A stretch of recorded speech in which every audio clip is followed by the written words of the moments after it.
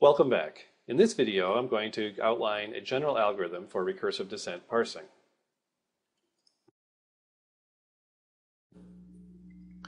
Before I dive into the details of the recursive descent parsing algorithm, let me just define a couple of small things that we're going to use throughout this video.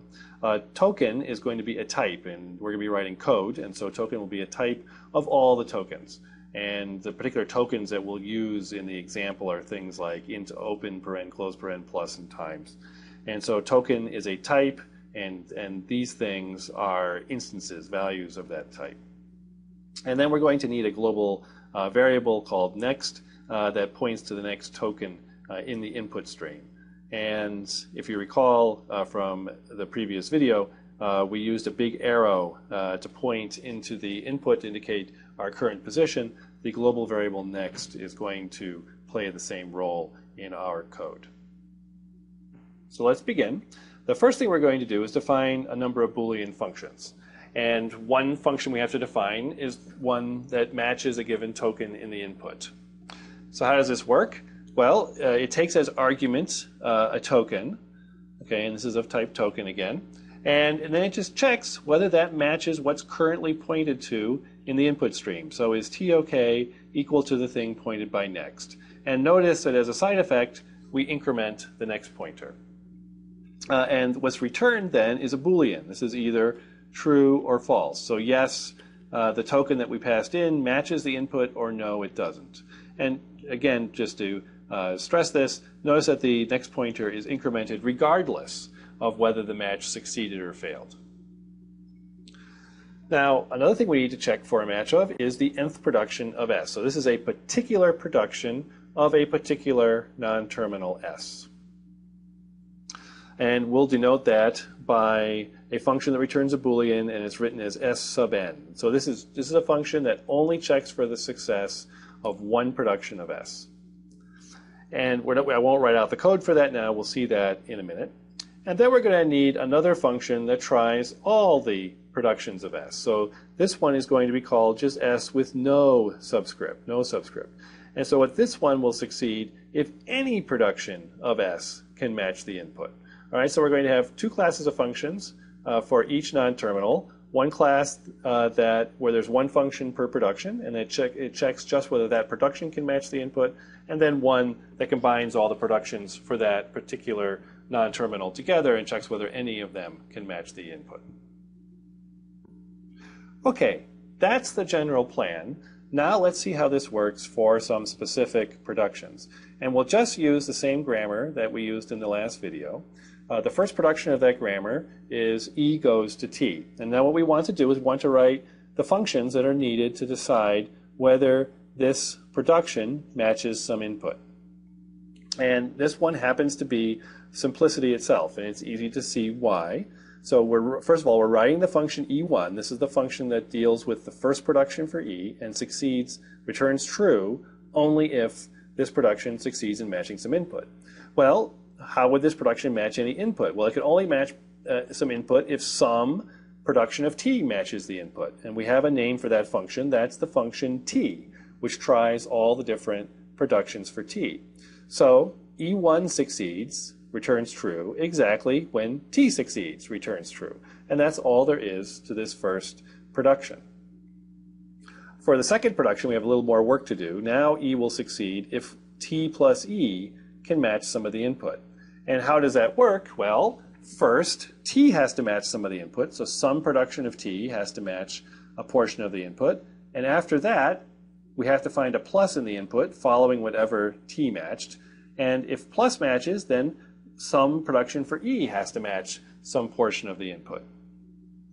And notice the use of the short-circuiting double AND here. So this is actually important. We're exploiting the semantics of double AND in C and C++, which evaluates the arguments to the double AND in left to right order. So first, T will execute, and notice that T has embedded within it side effects on the pointer into the input. So it's incrementing the next pointer, and it increments it exactly however far T makes it. So whatever T manages to match, the next pointer will advance that far, and when this function returns, it's left pointing to the next terminal that T did not match, and that needs to be a plus, and the call to term will increment the next pointer again, which is exactly where E should pick up. And whatever E can match, it will increment the next pointer just beyond that, so that the rest of the grammar outside of this particular call can match it.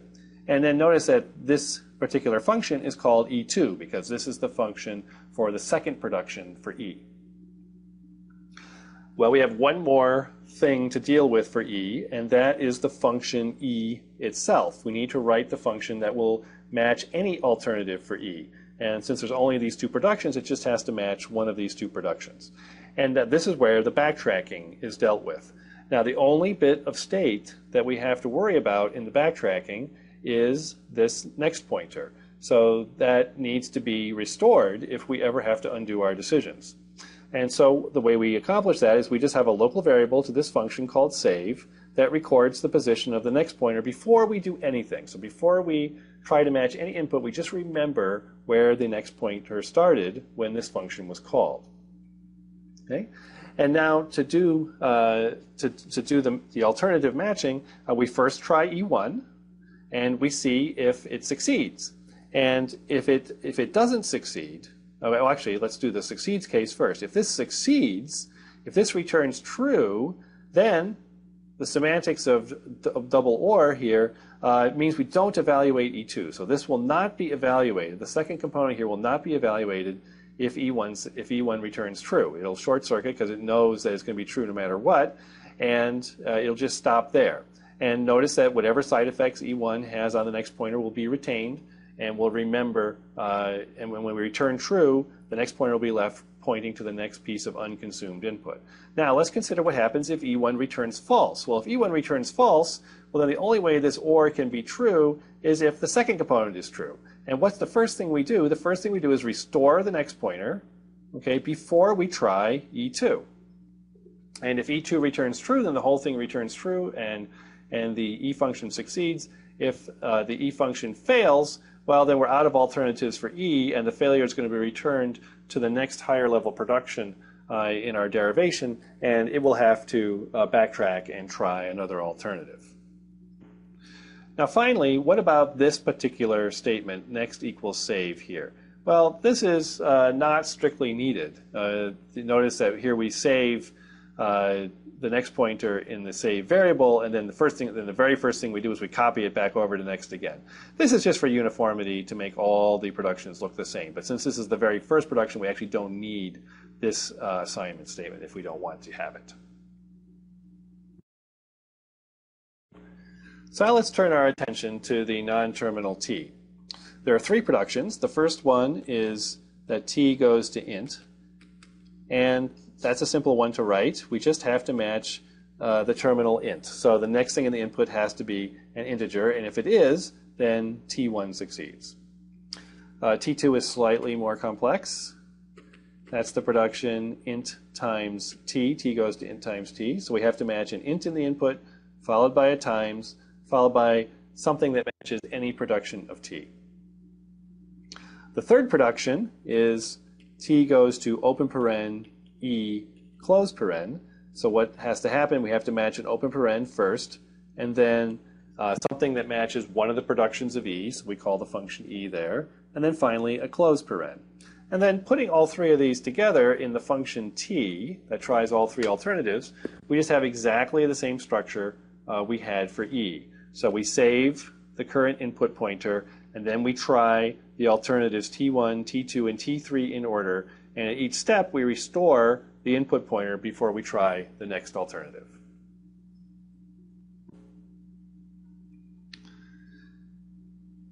To start the parser up, we have to initialize the next pointer to point to the first token in the input stream, and we have to invoke the function that matches anything derivable from the start symbol. So in this case, that's just the function e. And recursive descent parsers are really easy to implement by hand. In fact, people often do implement them by hand in just following the discipline that I showed on the previous slides. To wrap up this video, let's work through a complete example. So here's our grammar, and here is all the code for the recursive descent parser for this grammar, and here is the input that we'll be looking at. And we're going to just mark the next pointer, pointing to the initial token of the input. All right, and I'll also draw the parse tree that we're constructing at the same time. So we begin by invoking the start symbol. So we're going to be trying to derive something from E. And the first thing we'll do is we'll try the first production. So we'll try E1.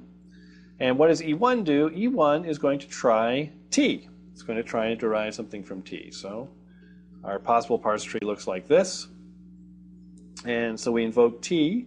And what is T going to do? It's going to try all three productions for T in order.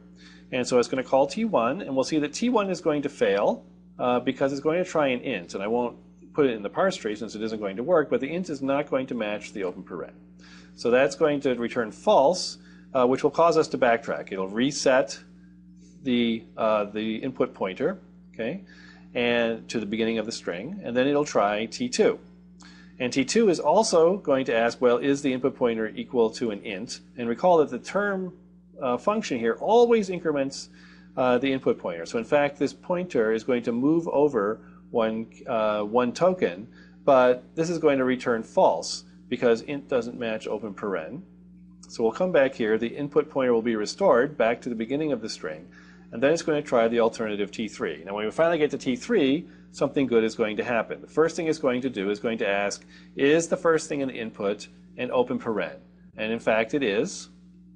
And so the input pointer will advance to point to the int. And then it's going to try to match something derivable from E. So now we have our first recursive call to E. We're back here at E, and it's going to try E1 first and then E2. And so it calls E1, and E1 will only match something if it can match T. Okay, so this is we're down here inside of E now, and then we're going to call T. And what's T going to do? Well, it's going to try all three productions for T in order, the first one of which happens to be the single token int, and that is going to match. It's going to call term int. T1 is calling term int, and that matches the next token in the input stream. So we're happy about that. The input pointer advances again. And now we return through all these levels of calls. T1 succeeds, which means that T succeeds, which means that E succeeds. Okay, and now we're back here in the production for T3, and we're going to ask, well, is the next thing that we see in the input a closed paren? And indeed, it is. And so a closed paren will be recorded. And now T3 will succeed, which means that T succeeds, this T succeeds. And finally, we return to the root call, E, and that returns true, which means that the parse succeeded. That plus the fact that we are now at the end of the input. There's no more input to consume, and we've returned from the start symbol with true, and so we have successfully parsed the input string.